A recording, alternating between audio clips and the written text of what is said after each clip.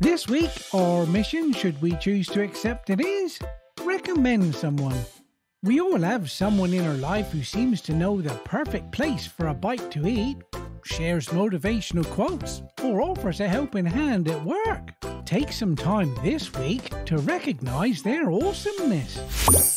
Coddle-Popper weekly missions usually take 10 minutes or less and need not cost a single penny to do. Extending kindness is a wonderful thing and makes us feel all warm and fuzzy. There's more ideas under the news tab at fairywood.ca. It's free, it's fun, and it makes a difference. Thanks for watching. Keep on smiling, and together we'll change the world one act of kindness at a time.